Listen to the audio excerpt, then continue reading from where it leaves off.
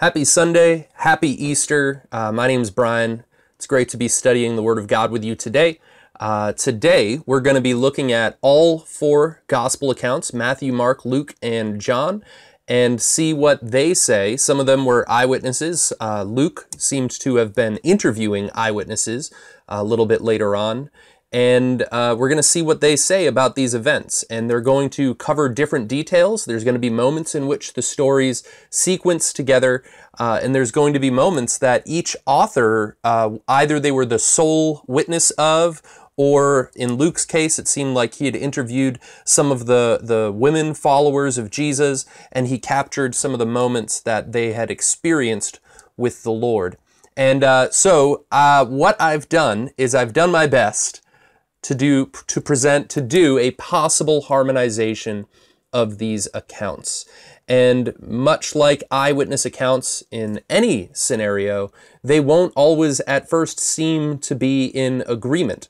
There might even be moments that they appear to disagree, but that's not necessarily the case. And in fact, there's an increased trusting and reliability that can come about as a result of seeing that these narratives kind of piece together, and that real eyewitness testimony often has moments that will seem as though there are contradictions.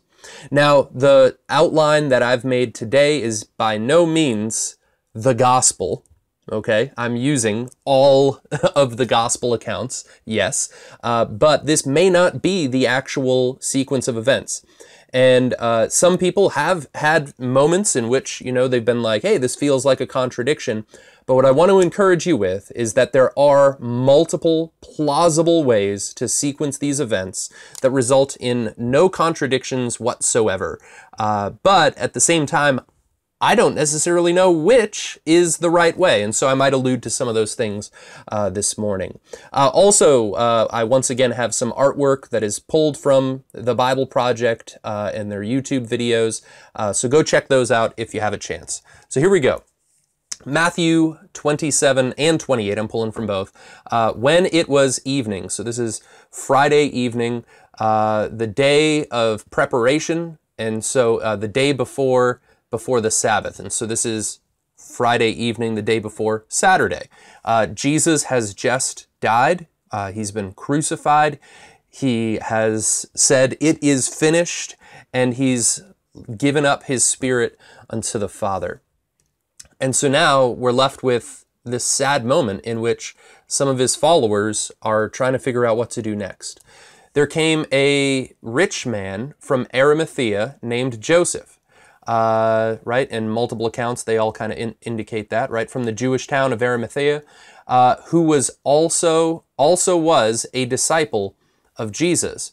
And so two of the accounts indicate that he was a respected member of the council. And so this would have been the Jewish council, one of the councils that had in fact put Jesus on trial. Who was also himself looking for the kingdom of God. So he was seeking for the truth. He's trying to figure out, what is God doing in the midst of this? This likely was not the way that he thought God's kingdom was going to be established on the earth.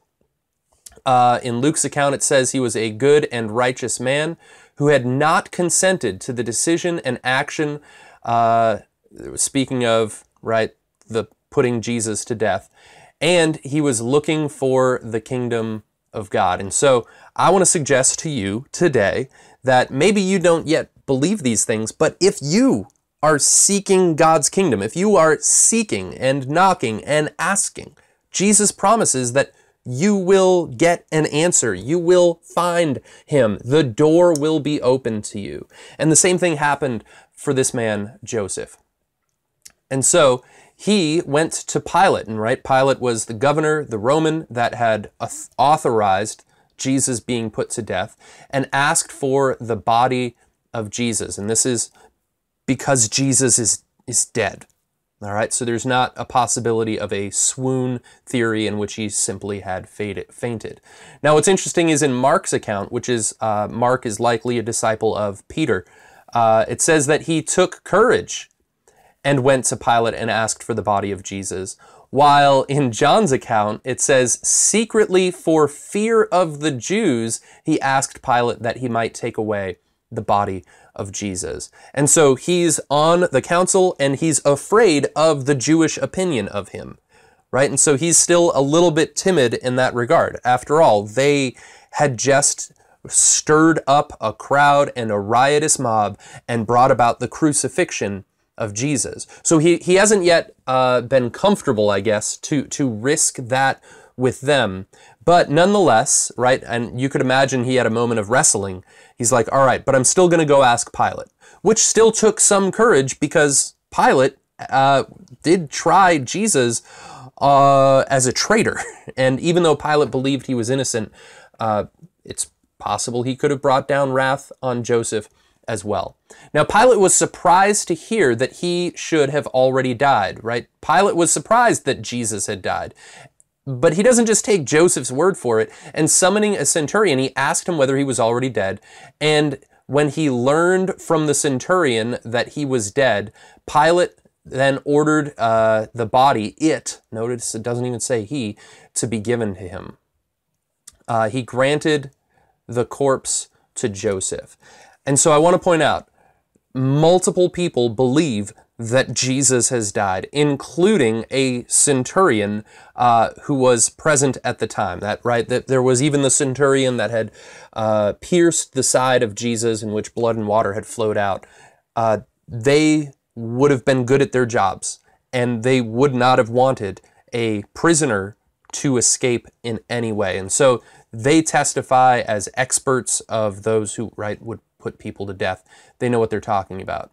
And Pilate gave him permission. So he came and took away the body. Now this is cool. In John's account only, we learn that Nicodemus also, who earlier had come to Jesus by night, came to work with Joseph of Arimathea.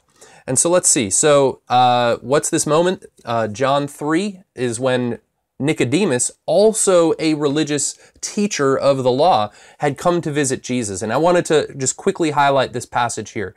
No one has ascended into heaven except he who descended from heaven, the Son of Man. This is Jesus talking in John chapter 3 in the middle of the night, because Nicodemus is also a little bit afraid. He's going to investigate who Jesus is at this time. And as Moses lifted up the serpent in the wilderness, you can go check out that story, so must the Son of Man be lifted up. And what's interesting is this lifted up is actually alluding to the crucifixion, and in which Jesus is lifted up on high for people to see. And the reason is that he must be lifted up is that whoever believes in him may have eternal life. For God so loved the world that he gave his only Son, that, once again, whoever believes in him should not perish, but have eternal life. For God did not send his Son into the world to condemn the world, at least in the first sending, but in order that the world might be saved through him. Whoever believes in him is not condemned, but whoever does not believe is condemned already, because he has not believed in the name of the only Son of God. And so Joseph is going to get the body of Jesus, and Nicodemus, who has had this encounter with Jesus, where Jesus even tells him, you must be born again. You can't even see God's kingdom unless you've been born again. And now I imagine that Nicodemus is probably a little bit confused. He's like, I've talked to this person. Maybe I've come to the conclusion that he's the Son of God, but I'm going to go get his body down from a Roman crucifix right now. And so Nicodemus also goes, but he came bringing a mixture of myrrh and aloes, about 75 pounds in weight. And Joseph, took the body. They took the body of Jesus, together as a team. And Joseph bought. And so whether before this evening or in that evening, he goes and buys a linen shroud and wrapped it. He wrapped the body in that clean linen shroud, and taking him down, he wrapped him. He bound him in the linen cloths with the spices, as is the custom, the burial custom of the Jews. Now, in the place where he was crucified, there was a garden, and in the garden a new tomb in which no one had yet been laid. It had been, right, cut in the rock, and laid him in a tomb in which no one had yet been laid. I believe, maybe it's not in one of these passages, it might have been prior or later, that it was actually Joseph's tomb, his actual tomb. Now, once again, now Luke brings this up, that it was the day of preparation and the Sabbath was beginning. And so because of this, and since the tomb was close at hand, right, like they had to bring his body a short distance and try to hastily get Jesus buried before sunset when the Sabbath begins officially. And actually, that's one of the things that's possibly interesting as well. There was I think it was 3 hours of darkness during Jesus's dying on the cross, and then that darkness would have ended, and there would have been the recognition that it wasn't actually nighttime, right? And so there would have been sunlight and sunset to indicate when the Sabbath was beginning. And he rolled a great stone to the entrance of the tomb and went away. And so the tomb is sealed by a stone. Now, Mary Magdalene and the other Mary, right, Mary, the mother of Joses, the woman who had come with him from Galilee followed, and they saw the tomb and how his body was laid. And so these women were still watching. They were present as the body of Jesus was moved. They were watching as Jesus is brought into the tomb and laid to rest, and the stone is rolled in front. And so they observed, they took note, I want to point out, of where Jesus was buried. And then they had returned and prepared spices and ointments. And on the Sabbath day, they rested according to the commandment. And so these women, right, Friday evening, they see Jesus buried, they go to their homes and they begin preparing their own spices and their own ointment. But then the Sabbath happens and they're like, all right, it's the day of rest. And so they wait. Now, on the next day, after the day of preparation, the chief priests and the Pharisees gathered before Pilate and said, "Sir, we remember how the impostor said while he was still alive, 'After 3 days I will rise.' Therefore, order the tomb to be made secure until the 3rd day, lest his disciples go and steal him away and tell the people," right? And so this is like a false representation, that they would tell the people that he is risen from the dead. Let's see. Oops, sorry. "And the last fraud will be worse than the first." Pilate said to him, "You have a guard of soldiers. Go make it secure as you can." And so he would have likely been referring to not necessarily Roman soldiers, but possibly the temple soldiers. And so they went and made the tomb secure by sealing the stone and setting a guard. And so this seal, it's possible, could be something like kind of like how royalty would seal a letter, right? Trying to indicate that this hasn't been tampered with. They had some sort of way of sealing it and providing evidence that it stayed closed. And so let's see, new chapter, 28, 16, 24, and 20.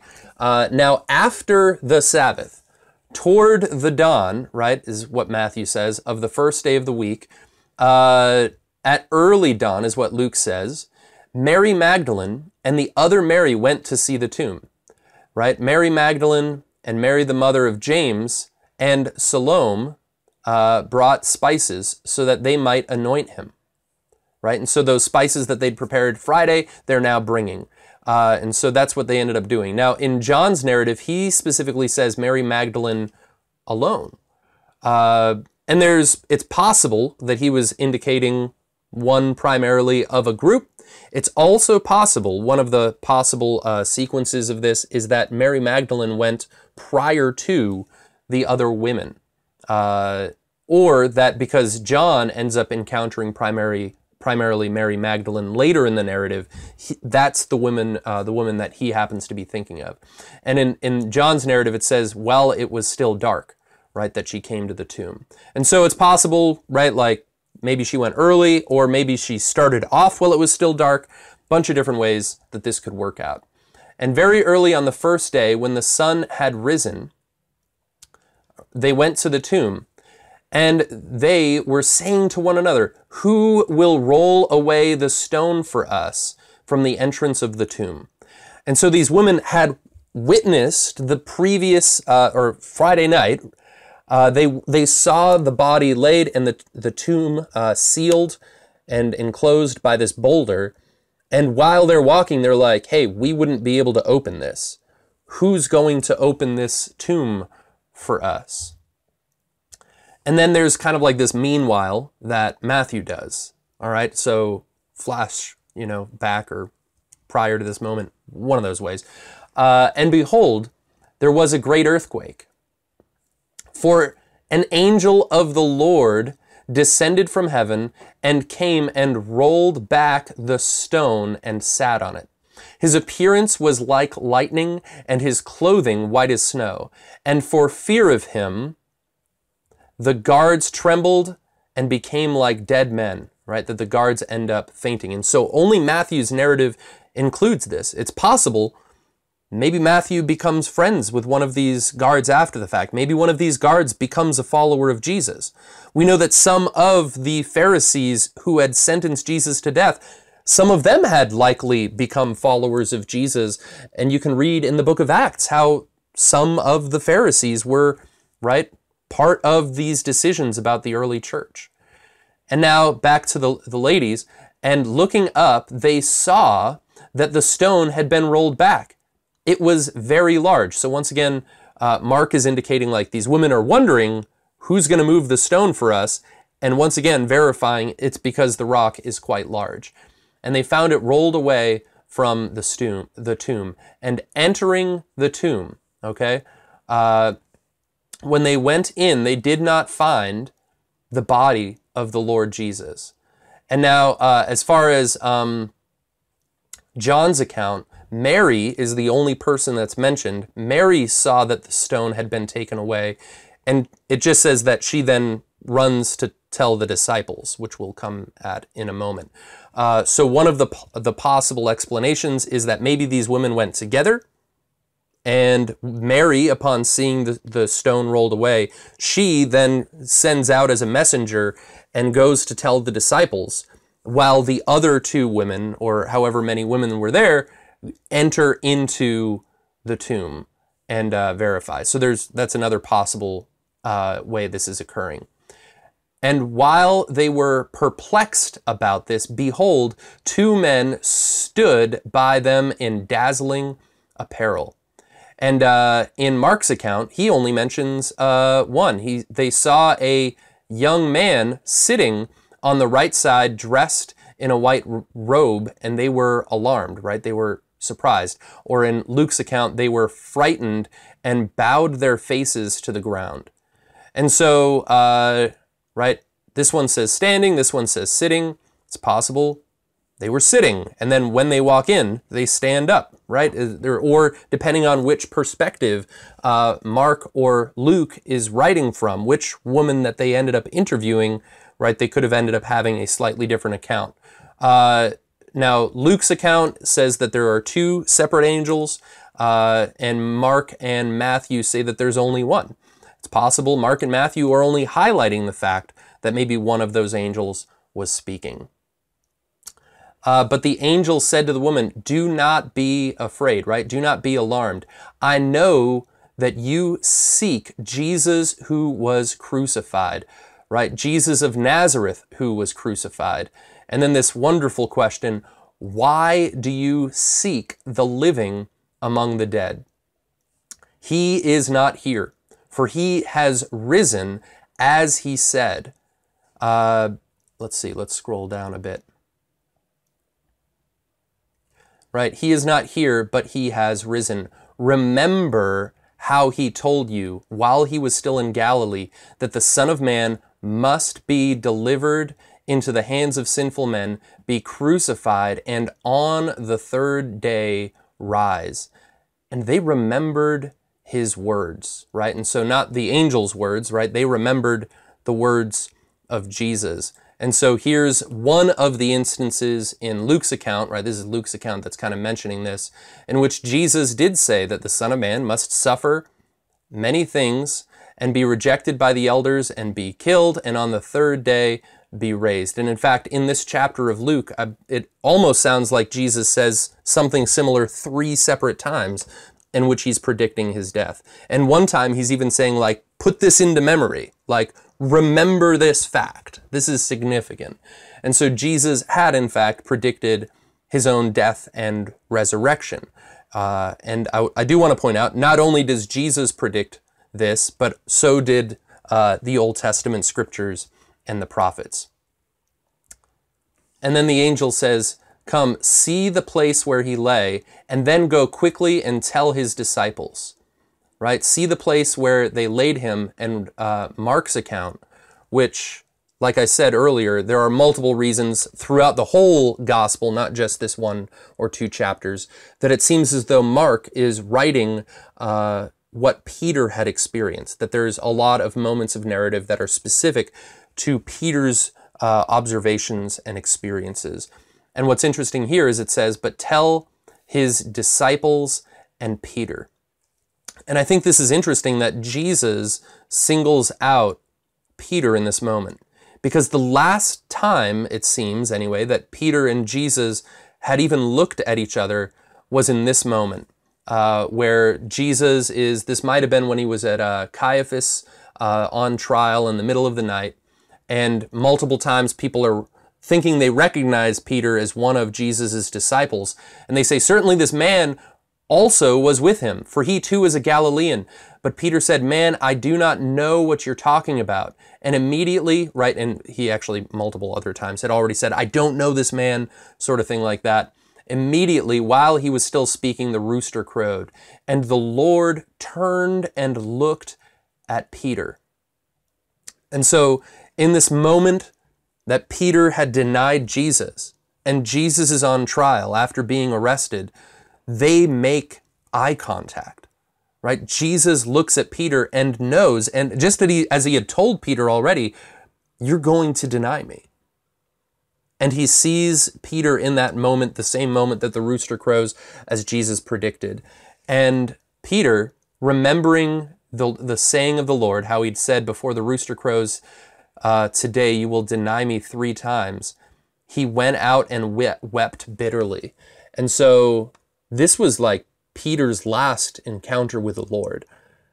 And the Lord is already working to restore their relationship, their friendship, that if there's any tension, if there's any doubt in Peter's mind, he's telling these women, go and tell the disciples and Peter.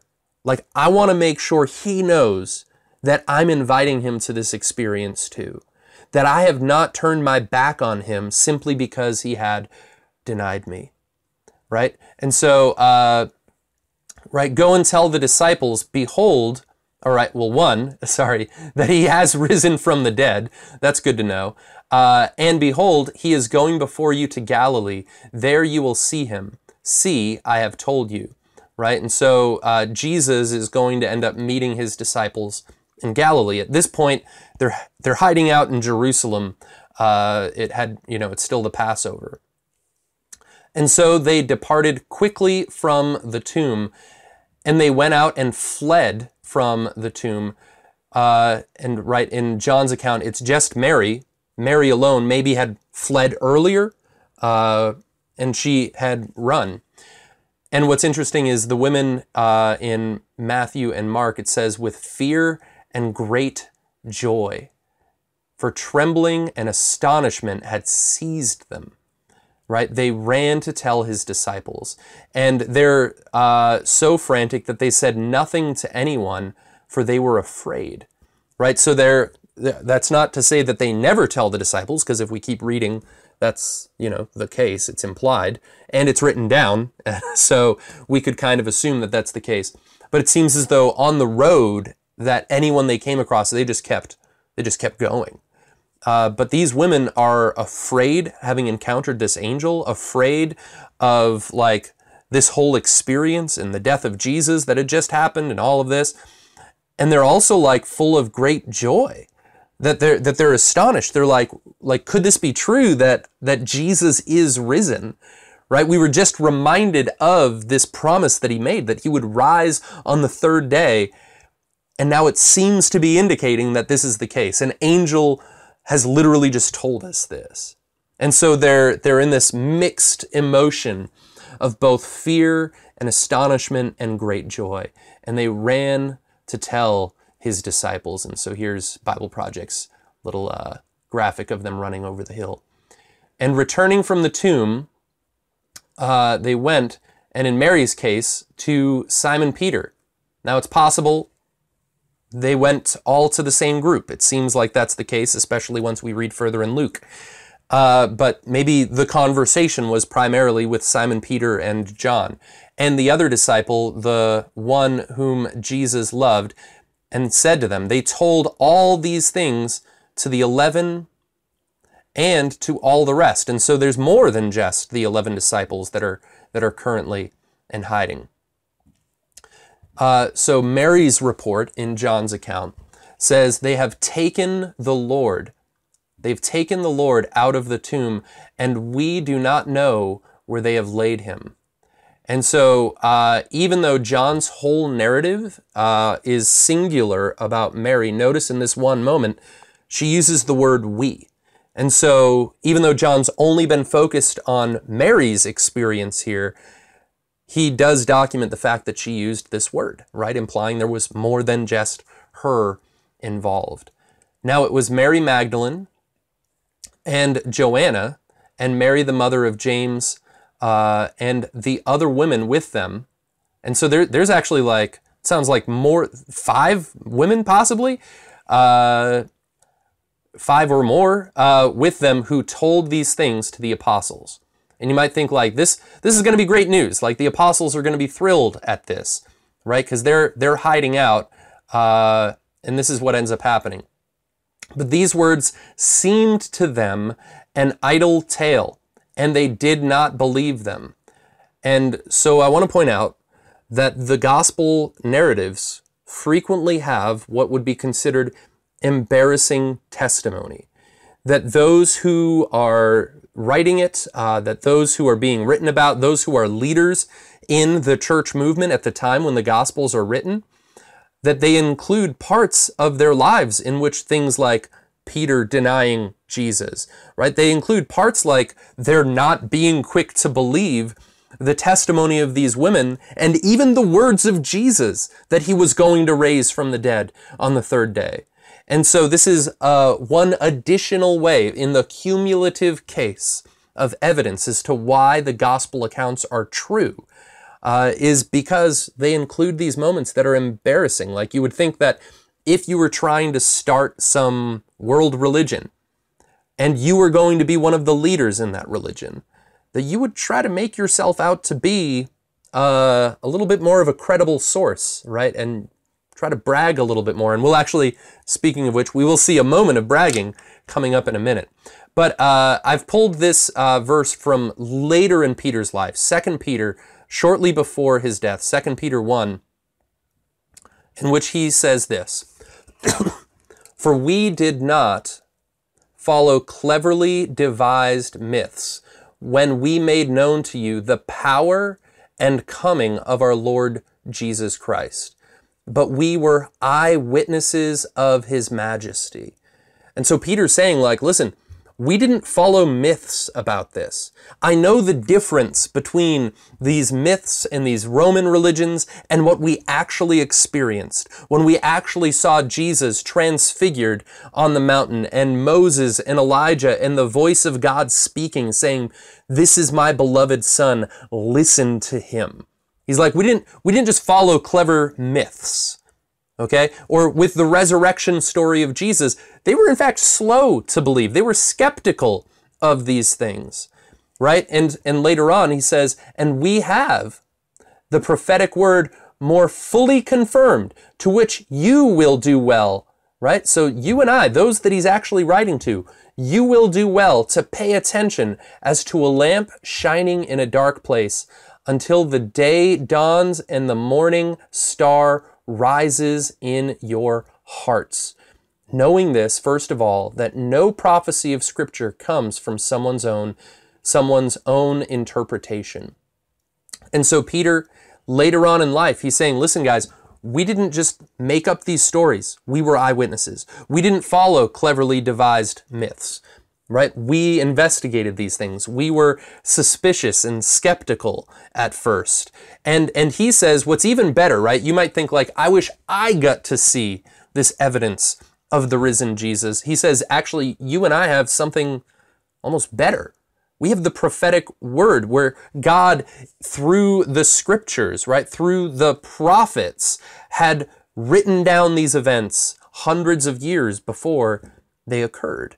And so we have this greater confidence than merely the testimony of what these eyewitnesses had encountered. We have the fulfillment of prophecy. So even though they did not believe, Peter was willing to investigate. Peter rose and ran to the tomb. And so I want to point out, when you first hear the claims of the Bible, when you first hear the hope of salvation from some Christian, you're allowed to be a little bit skeptical. But it wouldn't be wise to respond by just being like, maybe that's true. I'm never going to look into it. No. If this is true, this is the best news you could ever hear. This is the thing that gives hope to this world. This is why Christians are called and expected to be able to give a reason for the hope that is in them. All right? That the right thing to do is to investigate, like Joseph of Arimathea or Nicodemus, right? That you look into the kingdom of God. Be looking for this possibility because God's going to have the evidence available for you, right? Whether fulfillment of prophetic word or through textual analysis or your own experience as the Spirit of God is at work in you verifying these claims, right? Seek the truth, seek God's kingdom, and you too can experience these wonderful things that Christians have been experiencing for thousands of years. Right? And so Peter, he doesn't believe it, but he investigates. He runs to the tomb. And in this case, we find out not only did Peter, but so too the other disciple, right? This is John that's with Peter after hearing from Mary Magdalene. And they were going toward the tomb. Both of them were running together. And this, I love this about John. But the other disciple outran Peter and reached the tomb first. Right? Like John's writing this as an older man. The other gospels have already been written.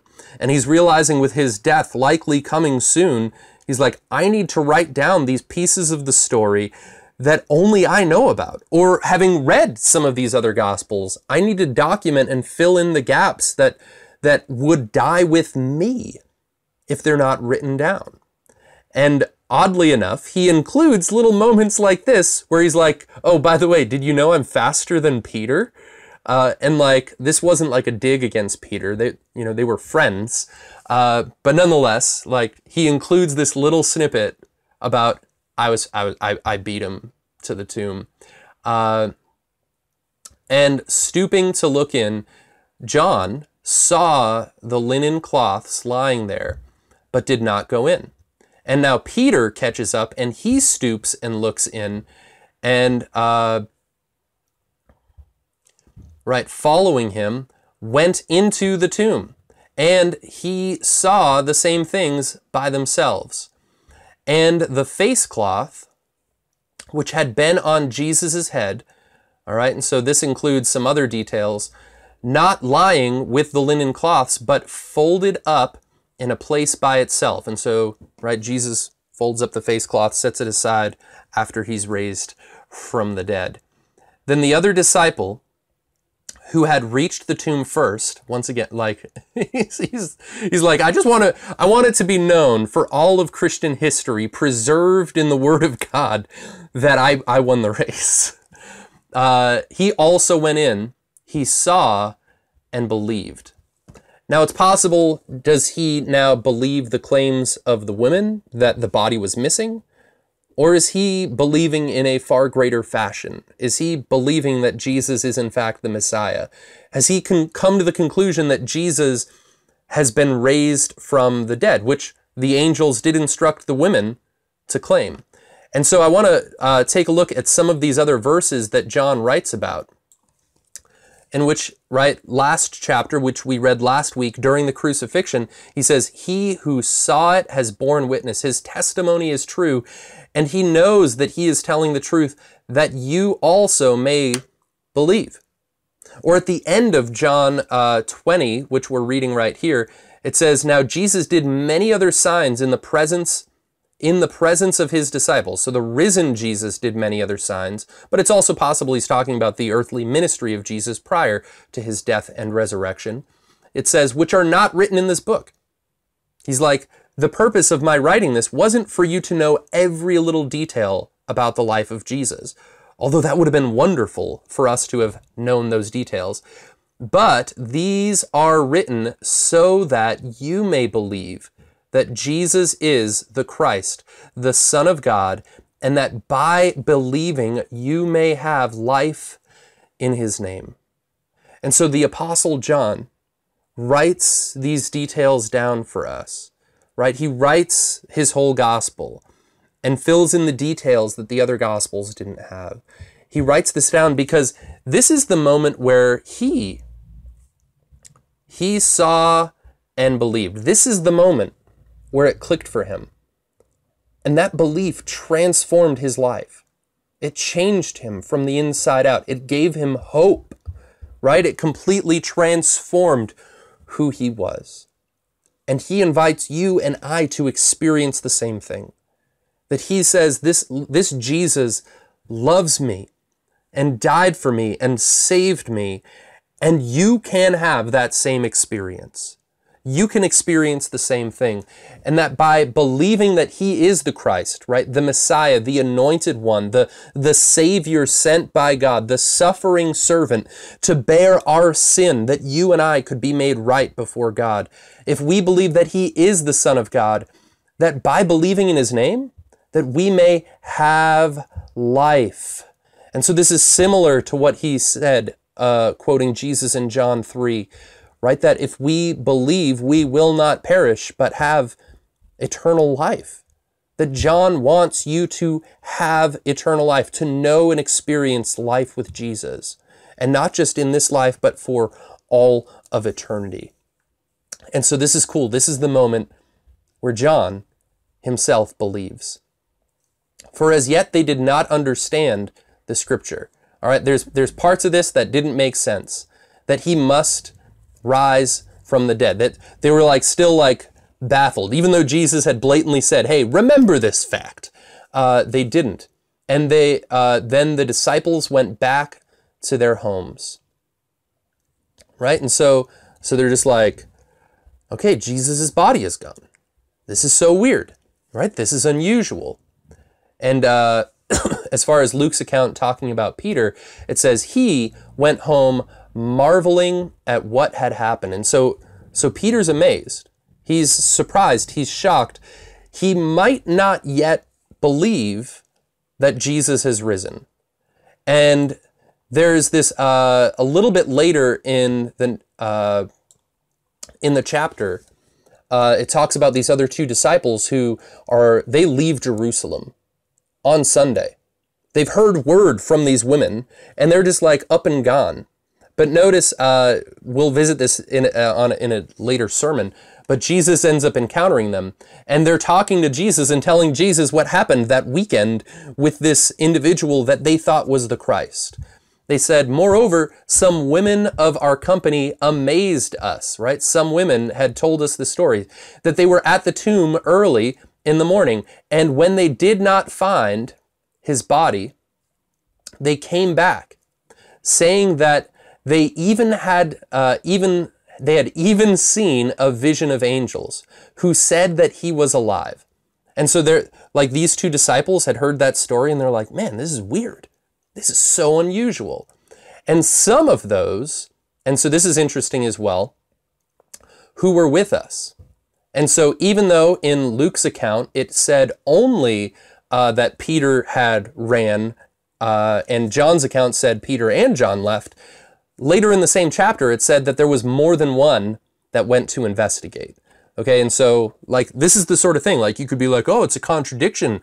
Only Peter went to the tomb and not Peter and John. No, it's not a contradiction. It's just not, that detail wasn't included in a previous sentence, but it was included later on in the same chapter, right? Some of those who were with us went to the tomb and found it just as the woman had said, but him they did not see.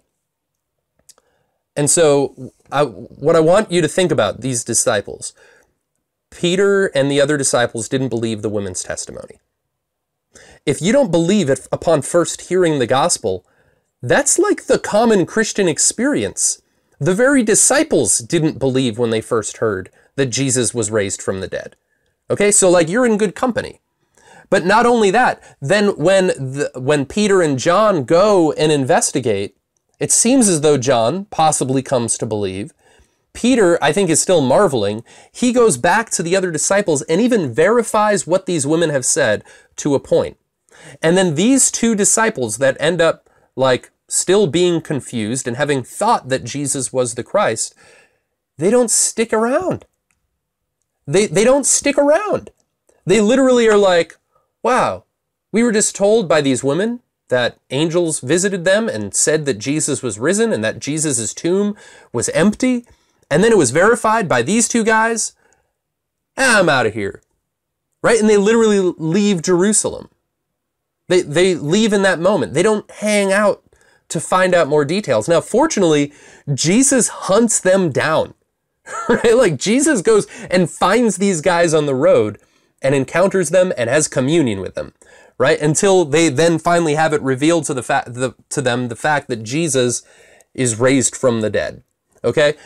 But I just want to point out, like, this is how skeptical we can be as humans to believe good news. And so you're not, right, like you're in good company is, I guess, the way I should say it, right? If you are at first skeptical of these claims, and you probably should be skeptical at first look. Now, in John's gospel, so I've got John's gospel taking up 2 columns now, it says, but Mary stood weeping outside the tomb. And so it sounds as though Peter and John went running ahead.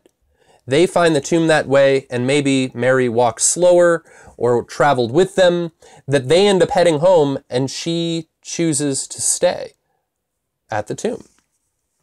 And as she wept, she stooped to look in the tomb, and she saw 2 angels in white, sitting where the body of Jesus had lain, one at the head and one at the feet. They said to her, Woman, why are you weeping? Right? And so they're asking kind of like this, right, weird question, like in her mind. But for them, it's like, why would you be sad about this? You've already heard that Jesus is raised. Okay?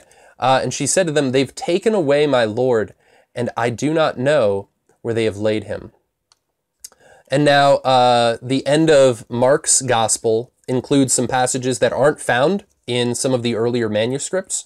So whether that means that it wasn't originally a part of it, whether it was added after the fact by perhaps a disciple that had heard some verbal testimony and was like, I need to include this, or whether the original manuscript had that part possibly destroyed and then someone after the fact had added it back. Whatever the case may be, here's verse 9 in Mark's account. Now, when he rose early on the first day of the week, that's talking about, Jesus, he appeared first to Mary Magdalene. And so Mary is the first person that Jesus makes his resurrection known to in a complete way. Mary Magdalene, whom he had cast out 7 demons, right? And so, once again, if you've had a really screwed up life, you're in good company. That doesn't exclude you from being able to believe, repent, and be saved and experience freedom in Jesus. And having said this, she turned around and saw Jesus standing, but she did not know that it was Jesus. And Jesus said to her, Woman, why are you weeping? Whom are you seeking? Supposing him to be the gardener, she said to him, Sir, if you have carried him away, tell me where you have laid him. Right? And so even though she's been visited by angels, it doesn't seem as though she's believed their story that Jesus has been resurrected, raised from the dead. And so like she's had like a crazy supernatural morning, and she's still a little bit skeptical. She says, tell me where you have laid him. So she's of the belief that he's still dead, right? Where have you carried him, right? He wasn't under his own strength. And where have you laid him? And I will take him away. And Jesus said to her, Mary. And she turned and said to him, so it's possible she did not recognize him because she was facing the wrong way. It's possible she didn't recognize him because, right, she had been weeping so much, whatever the case may be. But she turned to him and said in Aramaic, Rabboni, Rabbi, teacher, right? She recognizes her Lord upon his saying her name. And behold, Jesus met them, right? And it's possible now that there's, like I said, possibly more women here, and said, greetings. And they came up and took hold of his feet and worshiped him. Now it's possible these are two separate moments, like a separate visitation of Jesus to some other women. All right, like I said, there's multiple ways, plausible ways, that you could sequence these accounts. And Jesus said to her, that's Mary, do not cling to me, for I have not yet ascended to the Father, but go to my brothers and say to them, I am ascended to my Father and your Father, to my God and your God. Right, and so Jesus, this is the first appearance that Jesus gives to Mary, right, to anybody. And he tells her, like, don't cling to me, I've not yet ascended to my Father, but go and tell my disciples. Then Jesus said to them, do not be afraid, go and tell my brothers. Now what's interesting is here, he's possibly talking about the disciples, but maybe not. It's possible he's talking about his own half-brothers who did not believe that Jesus was the Messiah, right? They thought, Jesus' family seemed to have thought that he was crazy at one point, it says in the biblical account, which once again is kind of some of that quote-unquote embarrassing testimony that if it was made up, why would you make that stuff up? That's crazy. Tell my brothers to go to Galilee, and there they will see me. And so she went, right? Mary Magdalene went. And here's another meanwhile. While they were going, behold, right? And so this, I think we can use the behold here as like a meanwhile. Some of the guard went into the city and told the chief priests all that had taken place. And when they had assembled with the elders, so they actually take a moment to gather others and take in counsel, they gave a sufficient sum of money and said, tell people, his disciples came by night and stole him away while we were asleep. And if this comes to the governor's ears, we will satisfy him and keep you out of trouble.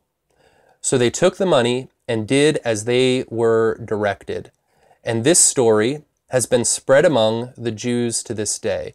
In fact, what's interesting is that this narrative is also found in Jewish writing centuries later, that it's part of their tradition, the conclusion that they had made about Jesus. But what's interesting is what they ended up saying, and it's not only in the gospel account that this is said as a claim by them. I mean, it's only in the gospel account as far as like this, bribing the centurions, the guards, if they're centurions, which I am actually now suspecting the fact that they said the governor's ears, maybe these weren't temple soldiers. Maybe they were, in fact, Romans. Okay? But nonetheless, this claim is historically true. The claim that the disciples stole Jesus in the middle of the night. And what I want to suggest is that claim sounds like, oh, well, maybe that's a plausible explanation, and that's actually, that does damage to the testimony of the Gospels. But what's interesting is when two opposing views, the view that Jesus is the Savior, the Messiah, who died for our sins and was raised on the third day, and the view that he wasn't those things and didn't do that, when two opposing views hold to the same set of facts, when they corroborate some of their claims with one another, it strengthens the argument that that's a historically true fact. And so while they have an explanation as to where Jesus is, notice a few different things. The Jews believe that Jesus died. All right, whether, these early writings of non-biblical sources or Josephus or, right, even the writings much, much later in Jewish tradition, they believe that Jesus is an actual human being that had lived and died. They also believe that the tomb was empty. All right, and this is a really big deal. Two opposing views both claim that the tomb was empty that morning. And so what that means is that as a historical fact, is going to nullify other possible theories about this whole did Jesus raise from the dead thing. All right, that it excludes a whole bunch of other theories that come hundreds of years later. Because the early accounts, both sides, both claims, agree on this point, that Jesus' body was not in the tomb. And even a month and a half later or so, Peter ends up preaching, saying this. Looks like I got to scroll down. I think my head's in the way, huh? Here it is.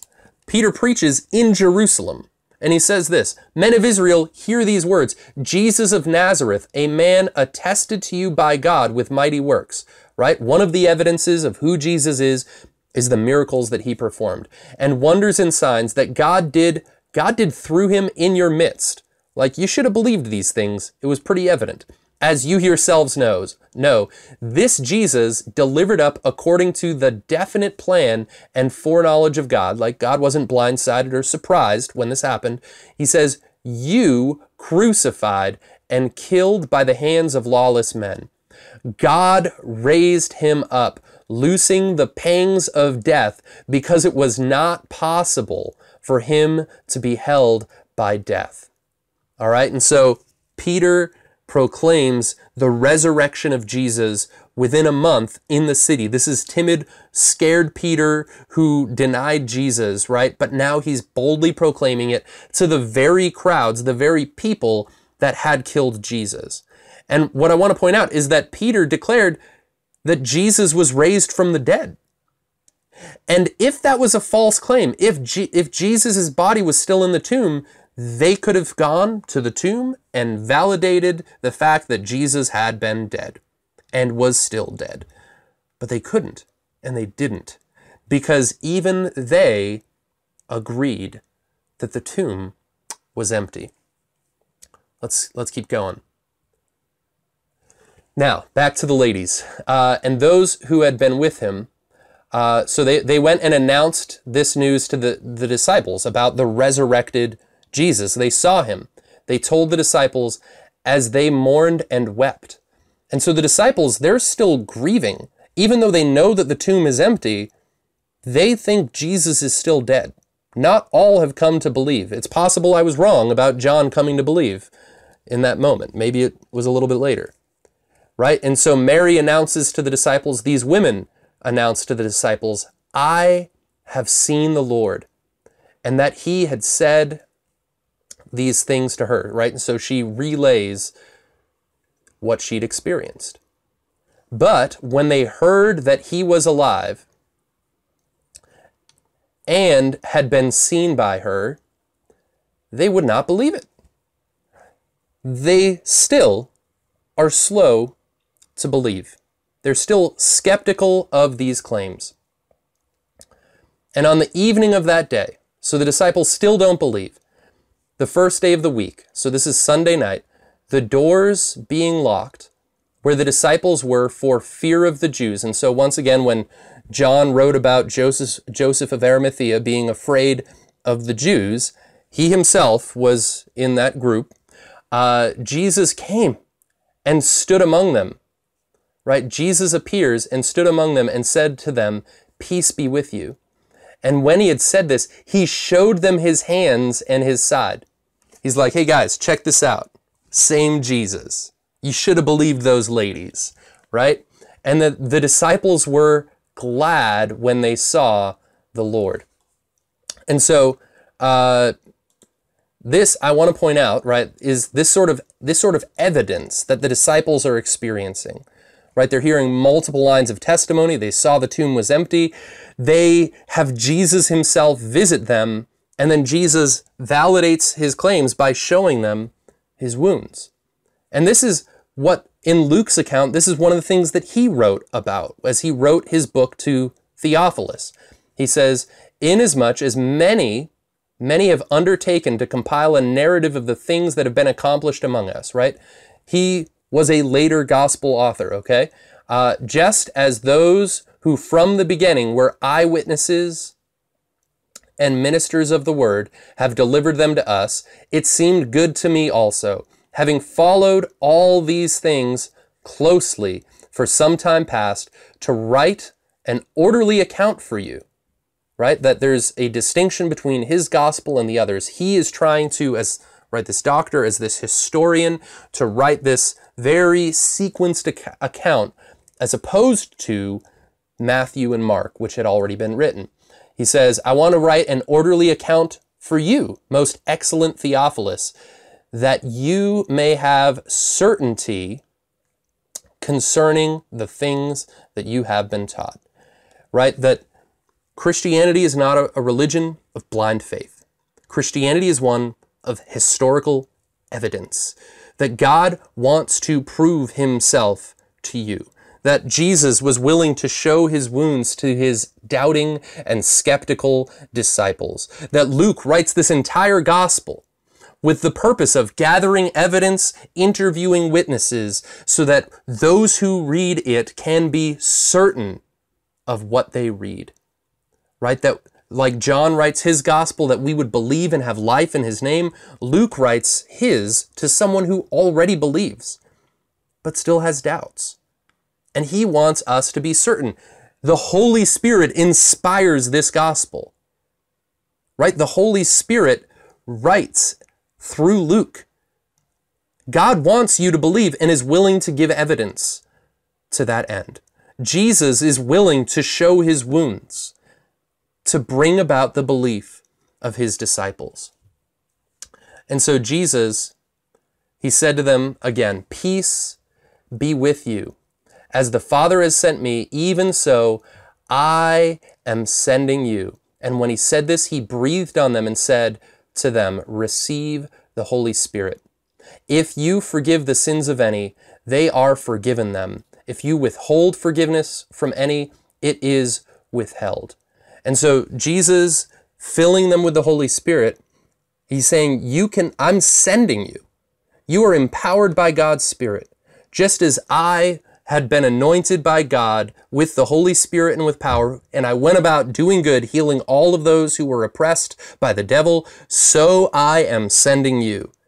And you have the Holy Spirit now, and you can proclaim this good news and even declare people's sins forgiven, because God the Holy Spirit dwells within you. Right? John ends up writing later on in one of his letters to the churches, he says, "Listen, I write these things to you who believe in the name of the Son of God, that you may know that you have eternal life."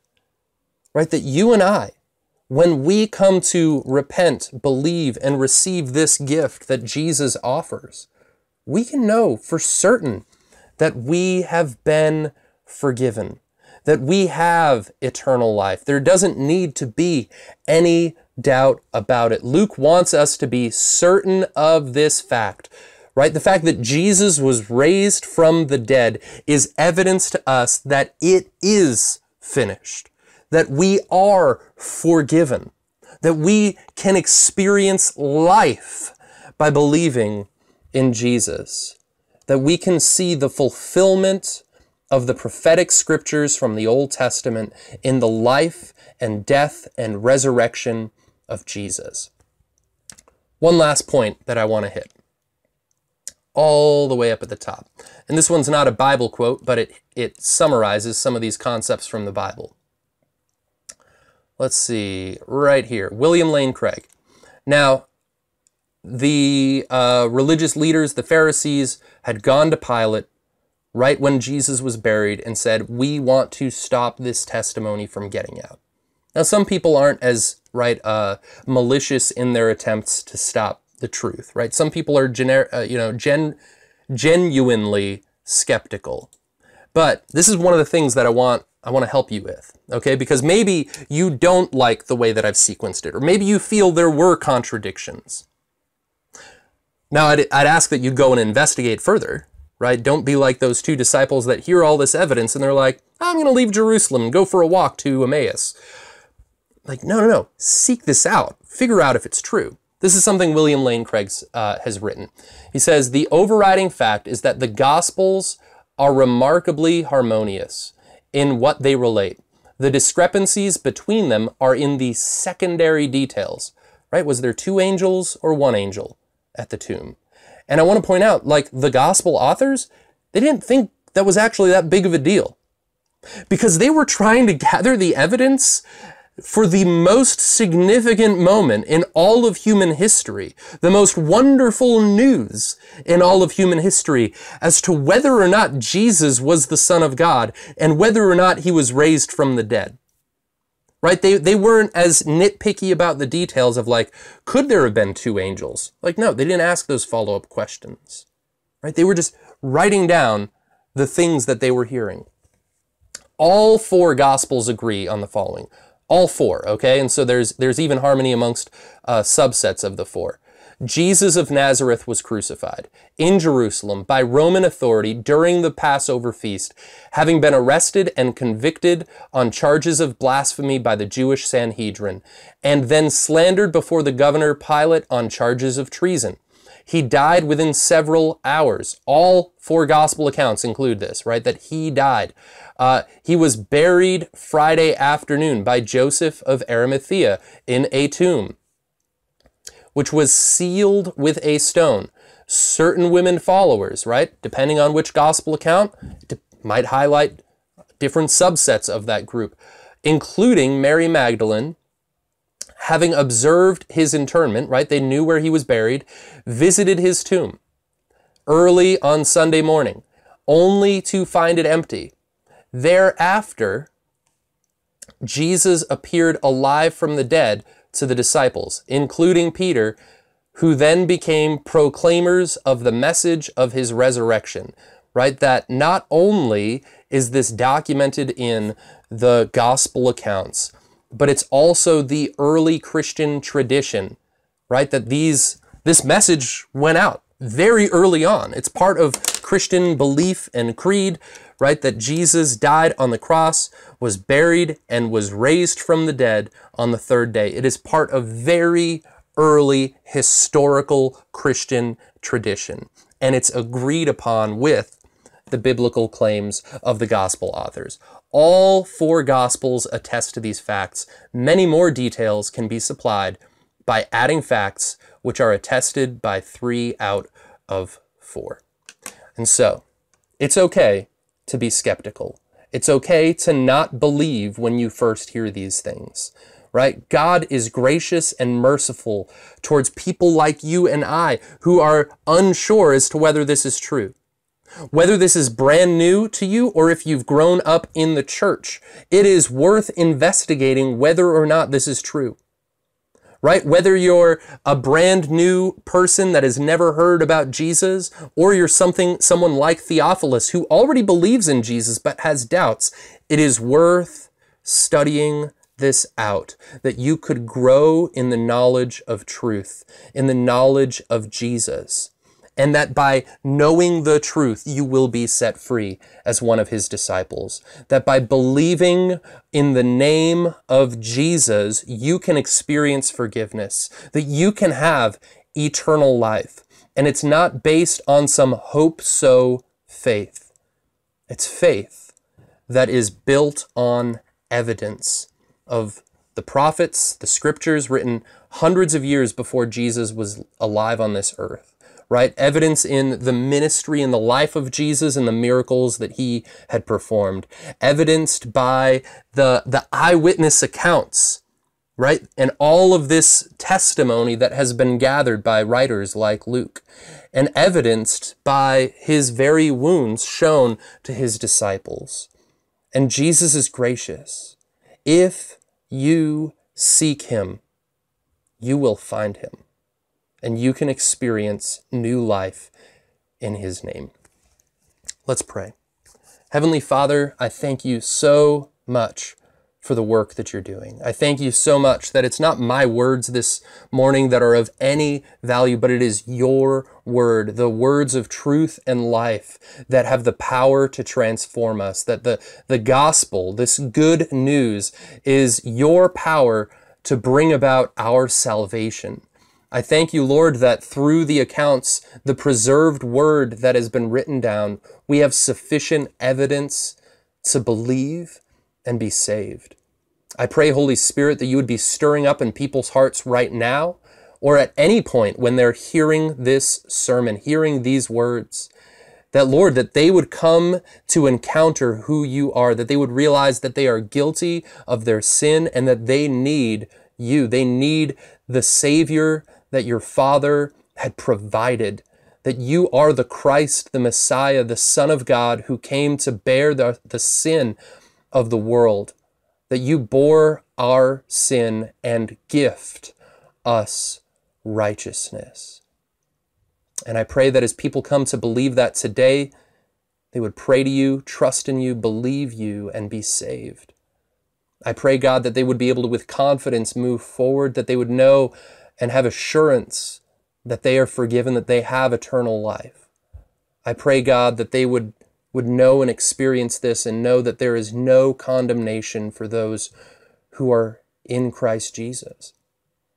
I pray, God, that there would be no shame, no accusation of the enemy that could take them down, that they would be strengthened in your word, that they would be equipped by fellow believers, that they would gather in your name, that they would be experiencing the gifts that you pour out, and that they would be messengers just like these women, just like these disciples, to share this good news to this world. And we pray this in Jesus' name. Amen. All right. Love you guys so much. Be in touch.